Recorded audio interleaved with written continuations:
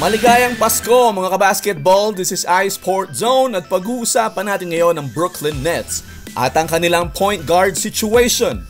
Nalalapit na ang pagbabalik ni Kyrie Irving sa Brooklyn Nets. Ngayong maganda ang laro nila sa pamumuno ni Spencer Dinwiddie.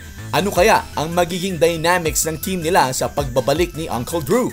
Yan ang nickname ni Kyrie sa mga hindi nakakaalam.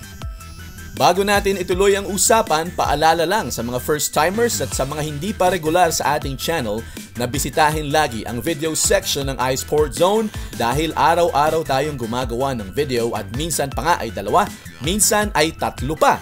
Kaya para hindi kayo mahuli sa mga balitang NBA at Philippine basketball, ugaliing bisitahin ang video section ng iSportZone.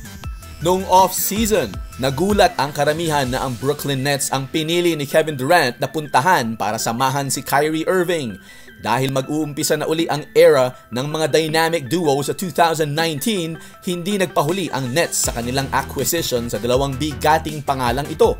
Kinakailangan nilang pakawalan si D'Angelo Russell para makuha si KD para mabuo nila ang acquisition. Yun nga lang, dahil nagpapagaling pa lang si Durant sa kanyang injury, hindi muna natin masasaksihan ng debut ng dynamic duo sana ni Durant at Irving. Mataas ang pag-asa ng Nets na makakapag-start strong din sila kahit wala pa si KD. Ang umpisa ng kanilang season ay halatang wala pang chemistry kasama si Kyrie Irving. Baka magaya kaya sa Boston Celtics itong Brooklyn Nets mga kabasketball. Bago ang injury ni Kyrie Irving, 4-7 ang Nets mga kabasketball, 4 na panalo, 7 talo. Pagkatapos nun, si Spencer Dinwiddie na ang nagpatakbo. Sila ay may 11 wins at 6 na talo lang sa pagpapatakbo ni Dinwiddie bilang starter. Nagawa pa nga niyang manalo ng Eastern Conference Player of the Month. Dahil baguhan lang si Kyrie, parang ginulo niya ang sistema ng Brooklyn Nets. Bago naman siya mapadpad dito ay matatandaan nyo naman na may sistema ng umiiral sa Brooklyn Nets kasama si D'Angelo Russell at kasama rin si Spencer Dinwiddie sa roster na ito last season. Dahil sa continuity at kabisado na ni Spencer ang mga teammates, mas maayos niyang napatakbo ang opensa ng team. Kung chemistry ang pag-uusapan, di hamak na si Dinwiddie ang tamang sagot sa ball handling duty sa Nets. Ngayon, maraming opinyon ang nagsisidatingan kung ano ba ang dapat gawin ng Nets kapag nakabalik na si Kyrie Irving. Ang isa ring balik sa lineup ay si Caris LeVert na nagre-recover din sa injury. Noong training camp pa lang, naisip ng Nets na si Caris LeVert ang magdadala ng bola habang si Kyrie Irving ay off-the-ball duties. Sa di namang inaasahang pagkakataon at pagkawala ng dalawang key players na si Kyrie at Caris, umusbong ang laro ni Spencer Dinwiddie. May isang 10-game stretch si Dinwiddie na siya ay nag-average ng 27.7 points at nakascore pa nga ng career high 41 points laban sa Spurs bilang isa sa kanyang mga highlights. May suggestion naman ng former NBA All-Star at dati ring player ng Nets na si Paul Pierce na pagsabayin pa rin daw si Dinwiddie at si Kyrie. Si Dinwiddie ang magdadala ng bola at si Kyrie ay off the ball.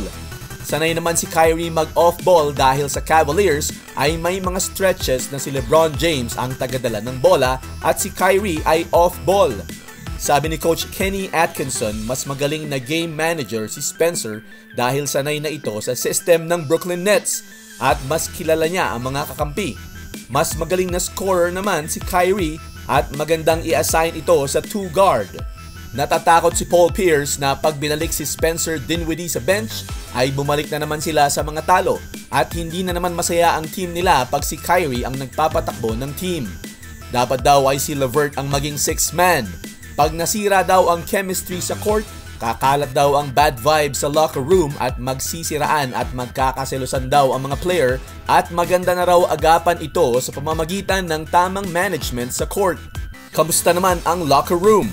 Sa ngayon naman ay walang balita na hindi okay ang Nets locker room.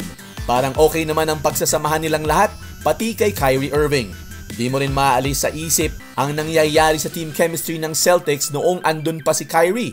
Kung ikaw ba ang Nets management at coaching, ano ang gagawin mo? May mga nabasa pa nga akong suggestions mga kabasketball tulad ng what if palitan na lang ang coach at ang system para i-accommodate si Kyrie Irving? Or dapat daw ay off the bench na lang si Kyrie Irving. Napakamahal namang bench player nito mga kabasketball kung sakali. Kakaiba rin mag-isip tong mga nasa internet parang napakadali lang ng management. Kayo mga kabasketball, magandang problema ito dahil na-discover nila na kaya pala ni Spencer ang maging leader. Susundin nyo ba ang suggestion ni Paul Pierce na ang magdadala ng bola ay si Dinwiddie at nasa dos lang si Kyrie Irving? Yan ang pag-usapan natin sa comment section. Isulat lang ang inyong mga reaction or comments sa ibaba, like or share this video, at huwag kalimutang mag-subscribe. This is iSportZone.